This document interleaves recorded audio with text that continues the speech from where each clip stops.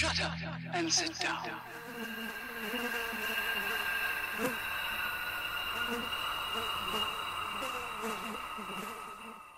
Hi guys, I'm Dodge. Welcome to Bigmeks Workshop and Paint Studio. In today's video we're painting a Pox Walker. Really loving the sculpt on these, and their rules for the game are pretty cool as well. Now it's been primed with Vallejo black primer as always, and then we're going to be using Demonette hide, watered down a lot to do the skin to start off with. You're going to need a couple of coats of this. You don't need to be particularly neat with it, but I'd keep those coats really thin because we're going to put a lot of different layers on this colour wise, so you don't want to clog up any of those details.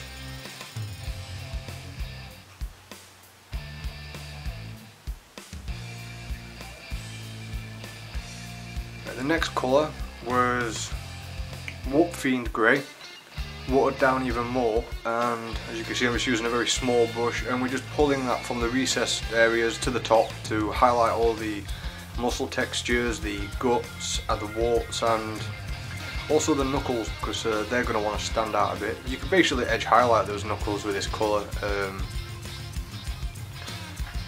We'll come back to those again in a bit to re-highlight them. I didn't realise at the time that his head had a sack on it, that's why I painted his head purple by mistake. The next colour will be Slanesh Grey. And you know, I'm using all these greys, but I could do this with other colours in green, and I probably will do one in a green or yellow or some other colours. But again, just leaving a bit of the last colour showing, really watering this down and highlighting it. I suppose if you really wanted to, you could dry brush these colours in. Then for the last highlight before we do anything else with the skin, it's Celestria Grey by Games Workshop. And this is just pretty much an edge highlight, picking out those sharpest points and details. As you can see, I'm not putting much paint on there. I tend to go over the knuckles and anything bumpy. Definitely go over the tops of all the warts as well, because when we give them a wash you want them to still stand out. Then we're going to give it a watered down wash with Drushy Violet, but I don't use water, so I'm using Lamiate Medium by Games Workshop. About 50-50 mix of this, and spreading that around because I want it to pull in all the recesses, but I don't really want it to filter too much over the top of all those highlights we've just done. This will just blend all that brushwork together. I think using this technique you could probably batch paint most of your Pox Walkers like this, but in our unit I think we're going to vary them up with different techniques. Next we're going to use Rhinox hide on all the jumpsuit by Games Workshop, and that's just going all over the jumpsuit. That's about the only place we're going to put Rhinox hide. It's a simple job, just a couple of layers of a really watered down paint till you get a nice vibrant brown.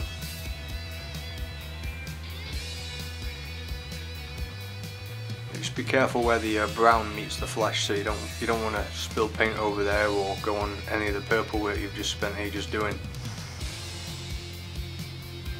Now you can see we've got a nice brown base to work with. Now this is Fire Orange by Model Colour. I watered it down a hell of a lot here because there's a lot of recesses and a lot of other work to get into. May have gone a bit over the top with watering that down. Took quite a few coats to bring that back up to a smooth colour. It's not a colour I use very often, so I wasn't really sure about the consistency of that paint. So it took me like 3 layers, but then we got a nice even coat, and it's, as you can see, it's a luminous orange, which I think is quite interesting. It won't be when we're finished. Now we're putting on a mix of about 60% Fiery Orange and 40% Rakarth Flesh by Games Workshop, because that's how I like to do my highlights for stuff like this. Because on fabric, when light hits it, what you end up getting, the colour sort of disperses and goes more pale rather than bright, and because the colour's already bright, we're just going to make the highlights paler. Now we're switching those ratios around, and we've got about 60% Rakarth Flesh and 40% of the Fire Orange, and just re-highlighting and following down all those creases and lines, focusing mainly at the top ones and anything that's got a shadow or is hid underneath something. Maybe just pick out the very sharpest edge of it. Then we're going to water down Recklin Flesh Shade by Games Workshop with some Lamiate Medium, and you can see that's a really thin coat. What that's going to do is now blend all that work together that we've done, act as a filter, so if you've gone a bit too hard with a bit of paint and there's a bit of a hard line, it'll just soften that up a bit.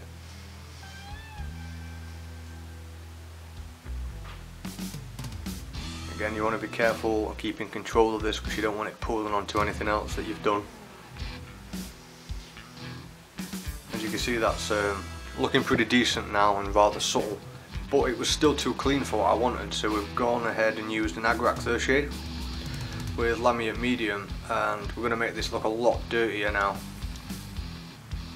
It's one of the only instances where the clouding of the Agrak shade will be beneficial, so his jumpsuit looks all oily and dirty. You also want to be getting it into the recesses the most, but as you'll see in a sec, when it dries, it comes out looking like a mechanic jumpsuit or something, really dirty.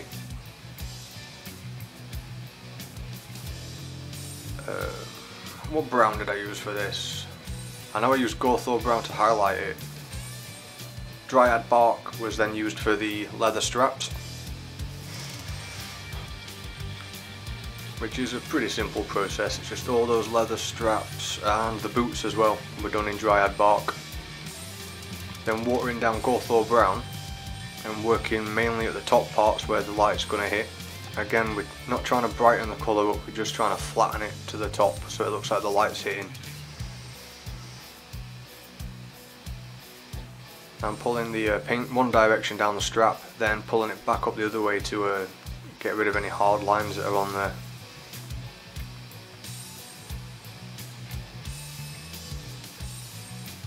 Then we use Storm something fur. Storm Vermin fur. There's two of those that are very similar. I always get the names mixed up. Storm Vermin fur was used to start painting the spikes, and this is a base coat for all the spikes and horns. So you could put this on a bit thicker than usual if you want to, or just carry on with a couple of thin coats.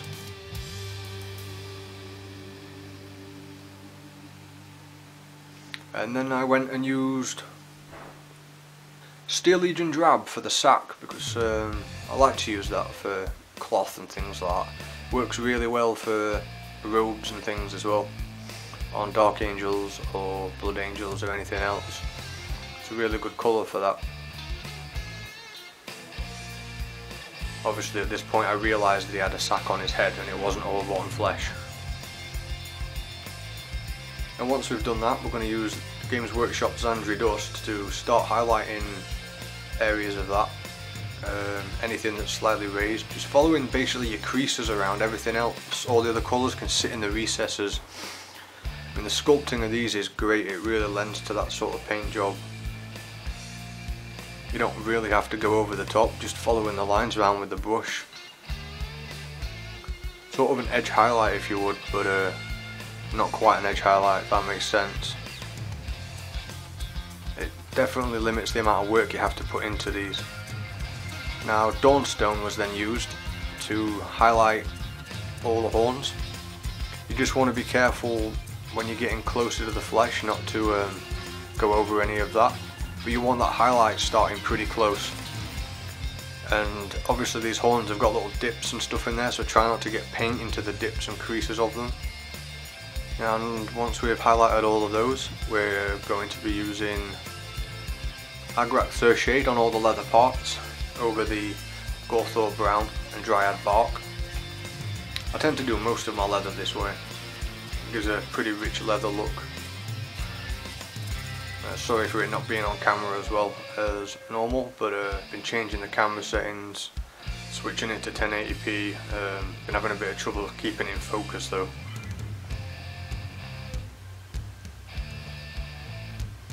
And clearly, quick guess, everyone knows what this is going to be. It's Games Workshop's Lead Belcher for the metallic parts.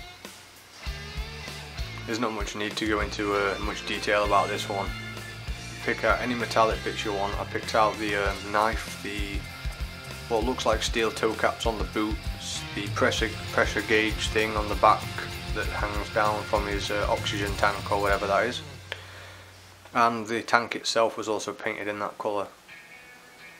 Then we're going to use Reclin Flesh Shade for a change and water that down and put that into all the recesses where around the warts where the flesh meets the horns, and I think that's about it. Anywhere where there's clumps of warts, so that includes the left hand as well. There's quite a few small warts on that. Obviously water that down a lot with Lamiate Medium, and if you need to, go over it twice and make sure you let it dry in between. Agrax Shade was then used over the metallic parts, but I reckon you could have guessed that one anyway. Agrax is just one of the best washes Games Workshop has. You can use it for everything. I think I end up doing 2 coats of that on there because I really wanted to darken it down to go with the dirty nurgle sort of look.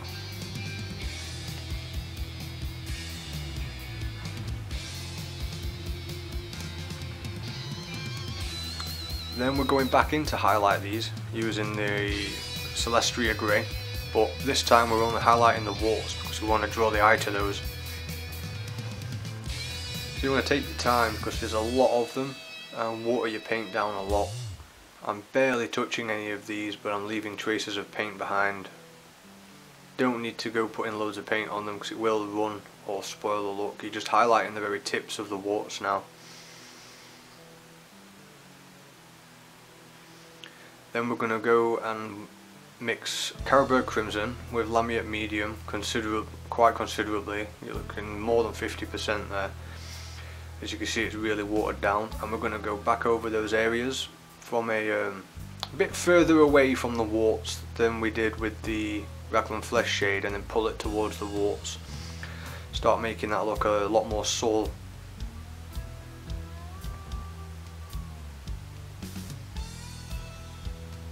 And at this point it's starting to look pretty decent and is nearly finished. Now we're going to use Zandri Dust again because we put an Agrax Shade wash on the on the fabric and the cloth, which I think I've missed the footage for. So we've done that, and then we're going to go back over with a Zandri Dust again to re-pick those highlights out. These were quite a lot of fun to paint actually, there's so much character in them. Now we're going to re-highlight all the metallic parts that had an Agrax Shade using Lead Belcher. Don't need to go over the top with this, it's just a gentle highlight.